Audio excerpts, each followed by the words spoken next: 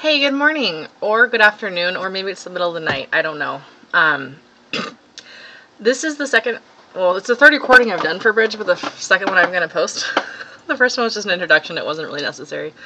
But I've had a couple of requests to recap quadratics because some of you didn't get Algebra 2 stuff, which, you know, it's one of the requirements of the course, but it's fine. Some people miss it. You saw it, but you missed that week. We're all good. I'm here for you. So, what I have in front of me is my little notepad. Oh no, it's fuzzy. Oh, that's real fuzzy. It's because I'm super zoomed in. It's fine. It'll fix itself in a little bit. So, where I want. Yo, there we go. I have my little notepad, and so far, hopefully you've noticed that all quadratics are U-shaped. We call them parabolas. And most of what we do in Bridge is we talk about what they mean in the real world. So the egg catapult or whatever we did was one example. Maybe the pumpkin throwing contest of this week or this last week was one example. So it's all about things getting launched up into the air and coming back down again. So it's mostly this kind. This week, what's going to happen is I'm going to show you a graph and at least one equation, and you have to match them. The tricky part is you have to fill in the other two equations as well. So I'm going to show you a couple examples of those. I have some graphs that I pulled from my earlier classes. It's still too bright. Oh, I made it brighter yesterday. For a different lesson. There we go. I have some graphs that I pulled from other classes that we're going to go through and find all three forms of the quadratic from these graphs. It's going to be fun. So just as a reminder, there's three forms of the equation. This is just like linear functions where there was like y equals mx plus b, but there's also the one with the y ones and the x ones, and there was the other one with like the capital letters. Standard form, vertex, or standard form, point, slope, and slope-intercept forms. Quadratics kind of have the same thing. So our three forms are standard, which is y equals ax squared plus bx plus c. We have factored, or intercept. I'm going to call them both because you might have had a teacher that called them factored, or you might have had one that called them intercept. Alright, this A is the same exact number the entire time. Girl, it is still too dark. Or too late. Whatever. That might be better. I don't know. We'll find out. A is the same. A won't change, and that'll help us as we go.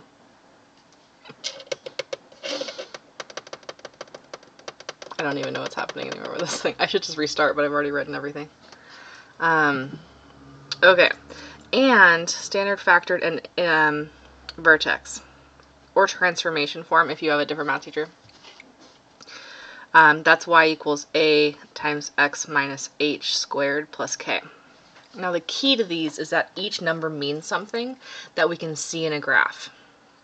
But the clue is that the A is the same the whole way through. A is how stretched out it is. And we saw that for the most part. A is negative 16 because that's gravity. But A could be any number. That's just what makes it come up and come straight down again instead of just going off into space. Because we have gravity here. On other planets, that number would be different. It's not negative 16 everywhere.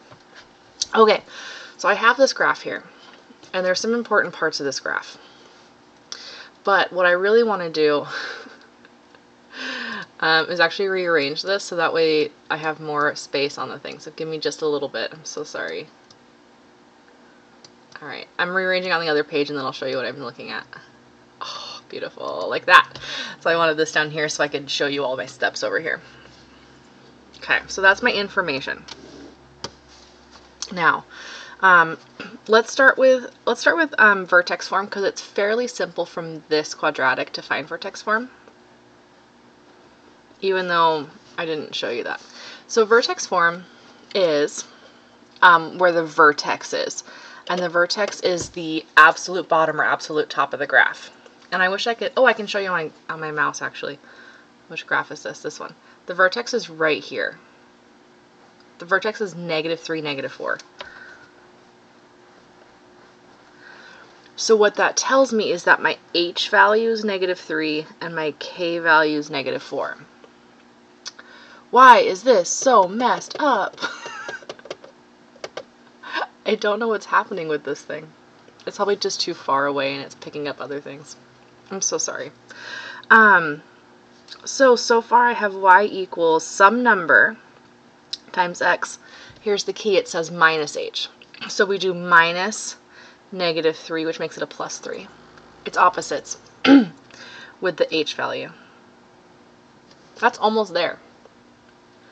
Now, something else that we do is we need to find this value for a. I'm to the point where I can look at a graph and tell you what a is, and I'll show you how. But I'm also, just in case that's too confusing, I'm also going to show you one other method that doesn't involve looking at the graph. So I look at the graph and I say, okay, this graph goes over 1, up 1. That's standard. It's standard goes over 1, up 1. Sometimes it'll go over 1, up 2. That means my a value is 2. If it goes over 1 and up a half, my a value would be a half. So that's a cheaty way to do it. Your graphs today might not have like an actual grid on it. So let's do one example without knowing that to see what I can do. So one example would be to, I'm going to plug in another point and solve for y. So,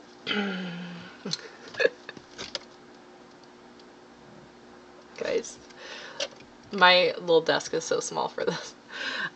So I can pick any point that's on this graph. There are 3 points on the graph that are really nice. Right here, because it's -5, 0.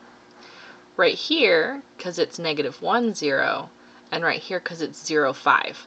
Did you see the important part in that? It's all zeros. So, let's just do 0, 5. But any point will work. So here's my x and here's my y, because it goes in alphabetical order. So I'm going to plug in 5 for y, and then I'm going to plug in 0 for x. Great. I want to solve this. Don't be intimidated. I'm going to clean this little part up first. So I have 5 equals some number, and then 0 plus 3 is 3, times 3 squared minus 4. And then let's just add the 4 to the other side. So I get 9 equals a times 9. And then if I divide by 9, a equals 1. Okay, a equals 1. So my equation is y equals x plus 3 squared minus 4. I don't need to write the 1. But here's my clue for you. This 1 won't change the entire time. If it's 1 in one equation, it'll be 1 in all the rest. If I gave you an equation, you would already know what a is, because it's right there. Do I have a highlighter? Heck yeah, I have a highlighter. A is in front of the x squared, it's in front of the parentheses here, and it's in front of the parentheses here. Do I have a better highlighter? There we go. I love this. This is great. You can see it if I do this. There's the highlight. Okay, so that was vertex form. Now again, in your notes or in your homework today, I'm going to give you at least one of these, and you just have to fill in the other 2. So it won't be as hard because it won't, you won't need to find the a every time, because a is all the way through the entire time. It's pretty cool. Okay, let's do the same exact equation, or same graph, but let's find another one. Stop it. My cat wants to be involved. Just lay down. Let's find factored form. So factored form, the key with factored form is that it tells us the x-intercepts. So here my x-intercepts are at -5 and -1. Those are my two x-intercepts. I should be a stickler and make you write them in points, but I'm really just identifying them on the graph. That's right here and right here. It's where the x-axis crosses the U shape. In the real world, this would be ground level, so it's where it starts and where it hits. But I have a right side up U shape today. So remember that factored form was y equals a times x minus p times x minus q. P and q are my x-intercepts. So I'm going to take this -5 and this -1. It doesn't matter what order it's in. It really doesn't matter. So I'm going to do y equals a times x. Once again, these are switched though, because it's minus. So x minus -5 makes it a +5. And then x minus -1 makes it a +1. Opposites, it switches.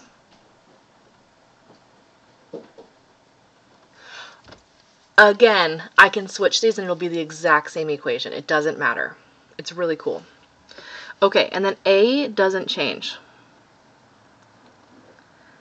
So if I did all that math again, plugging in a 0, or plugging in an xy value and solving it, I'm going to get the same a equals 1.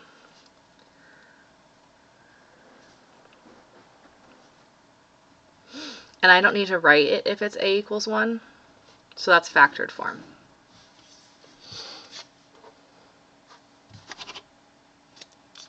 Okay, now standard form is just a little bit trickier, but what I like to do, because standard form, your C value is this one, so it should be a +5. And your A value is still 1. So far what we know is it's x squared plus something x plus 5, because that's my y-intercept. But we don't know what that middle one is. Now there's a bunch of ways to find it. What I like to do is I like to take factored form, right here, and FOIL it out. That's one option.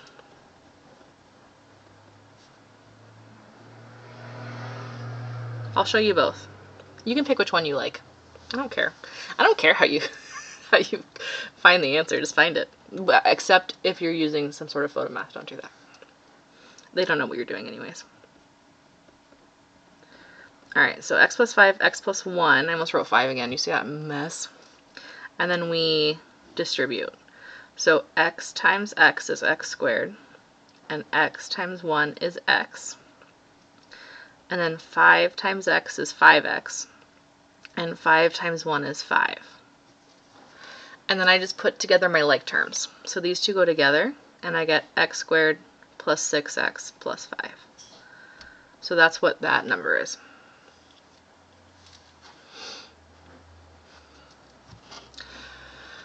You could also expand the last form, vertex form, but another way people do it is that the axis of symmetry, because why not just throw a word at you right at the end, is negative b over 2a. And the axis of symmetry is this line right down the middle where I could fold the graph in half and it would be the same. So that line down the middle, in this case, is -3. So negative b over 2a has to equal -3. And I know that a is 1. So negative b, that was a weird b, over 2 times 1 equals -3. So negative b over 2 equals -3. And I could say what divided by 2 is -3, it would be 6. But I can also multiply by 2. And make, if it's negative b equals -6, then a positive b will equal +6, and it's the same number as before. So that's your call. I'm out. I don't care. But those are the 3 forms. That's all you need to know for your assignment today, because what it's going to show you is a graph, kind of like this, This might even be one of them. I didn't check ahead of time. But with no lines. And then you have to match it. There's going to be a set of 3 equations. Let me put my box around this. There's going to be a set of 3 equations. One of them is going to be filled in, and the other 2 are probably going to be blank. They might be partially filled in. And you have to match them. So the goal is that you're going to find things like the y-intercept, or the vertex, or the x-intercept. And then that's how you're going to match the graph to the equations. Okay, I have a feeling that you're going to want me to do at least one more, maybe from a different perspective. Get out of here. That was not my cat. I gently pushed him to the side and he knocked a box off this this ottoman next to me. That's been my storage in his little nap spot. So I didn't, but the cat didn't like fall off because of me or anything. Okay, so let's find another one. If I just scroll down, oh, so close.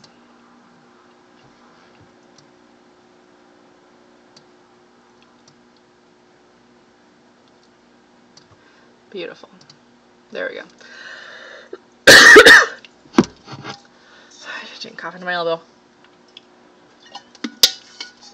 Okay, so what we're going to do for this one is you can pause this video here and see if you can find all 3 forms and see if you get stuck. Again, the forms are standard y equals ax squared, factored,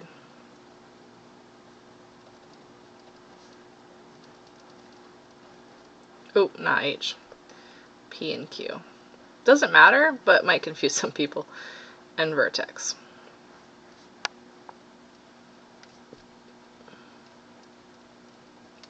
Okay. So you can pause this and try to find all 3 forms for this graph. I'm not gonna like sit here and wait because it's YouTube, so you can just pause me, or you can just play along with me. So pause. Welcome back. Let's do this. I love using vertex form, but let's just start with factored form to start with something different, but it won't matter. You'll get the same equations either way. So let's just start with factored.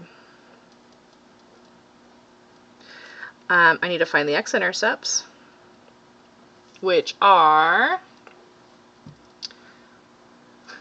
I have a screen of 8 total graphs up, so I'm just trying to figure out which one is on the actual screen, which is 1 and 3. That's really bad math. It looks like the 0.13, which is not the case, but it's fine. So what we're going to do is we have y equals some number times x minus 1 and x minus 3. If you wrote y equals some number times x minus 3 times x minus 1, you have it. That the order doesn't matter. I should do different brackets. This is a different part of the problem. Okay, now I have to find my a value. Now you can see this right here. It goes over 1 down 1, so it's probably a -1. But let me just show you officially with some math numbers. I can't use these points, I've already used them. No, that's not true, I could totally use them. It's fine though.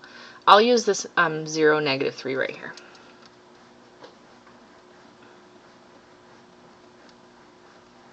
Great.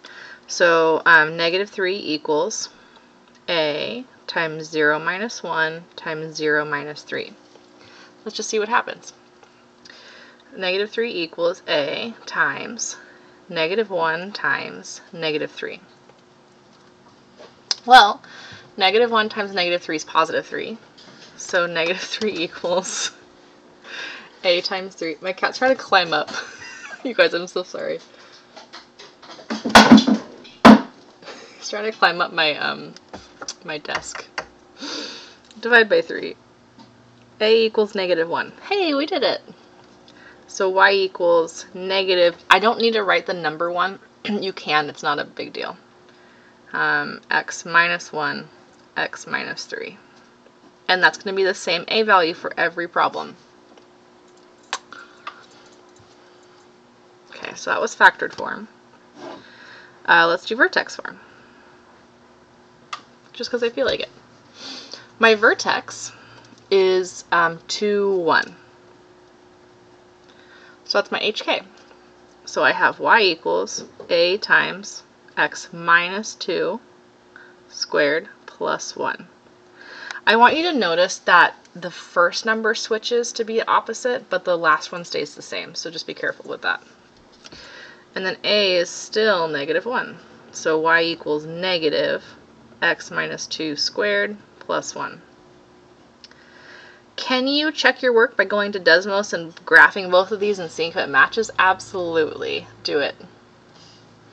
I didn't set that up, but you can do it. Normally I have like a screen ready for this. I didn't think about it. And standard. We already know y equals negative x squared plus something x plus, oops, minus 3. Not plus 3. And I know it's minus 3 because that's my y-intercept right here. But I don't know the middle number yet. So, your choice. I can take my factored form and FOIL it. For this case where there's a number in front, you can either distribute it to everything at the end or distribute it to one thing now. I'm just going to put it in this one. So negative x plus 1 times x minus 3. But your other option is to do all the foiling and then at the end distribute the negative to everything. Those are the only two options. You can't distribute it to everything here because then it'll cancel itself out. So I get negative x squared plus 3x plus x minus 3. So negative x squared plus 4x minus 3. And then again, my other option is to do negative b over 2a equals 2. So negative b over 2 times negative 1 equals 2. Negative b over negative 2 equals 2. Multiply it. Oh, I'm running out of space. Negative b equals negative 4. If I multiply by negative 2. And then if negative b equals negative 4, positive b equals positive 4. Got it. So I can do it both ways. Doesn't matter. Don't do both. That would be silly to do both. All right. These were super simple in terms of the a value either being positive 1 or negative 1. I can't guarantee that for you in your entire life. Oh, my mouse is in the wrong spot, but I was trying to get it to be in the right spot. Let me just show you thusly. I don't know.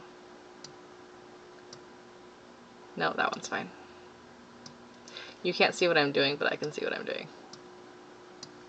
Because this is a cool program, I get 2 different screens. And one is what I'm going to show you, and one is what I'm showing you. Okay, so like this one, I'm not going to do all the steps for this one. I just want to talk about the a value.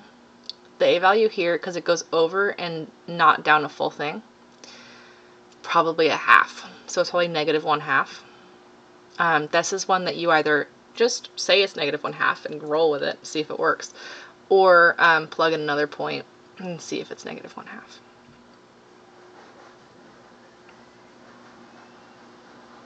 And this one's not a half. That one looks like maybe a third or a fourth. That'd be one you want to do the math on.